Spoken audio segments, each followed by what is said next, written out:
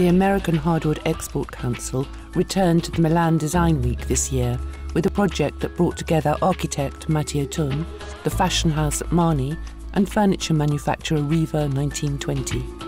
Matteo Thun used his favourite material, wood, to express the life cycle rhythms of products, from conception through design and manufacture, in his 3 wooden beacons in American red oak. Each beacon combined the hardware of the wood with software from Marni, floating paper patterns, colourful bales of fabric and shimmering jewellery pieces in an installation at the University of Milan called Expressions of Nature. Matteo Thun worked closely with Maurizio Riva on the design and planning for the project.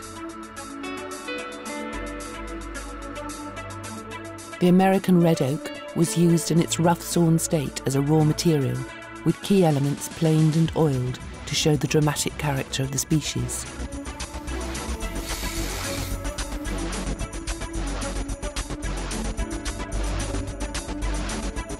The installation was part of the Interni think tank project, a platform for leading architects to experiment with materials through a series of temporary structures.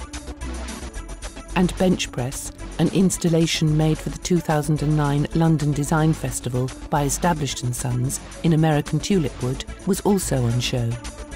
We wanted to deliberately provoke an interest in an oak that is not so widely used.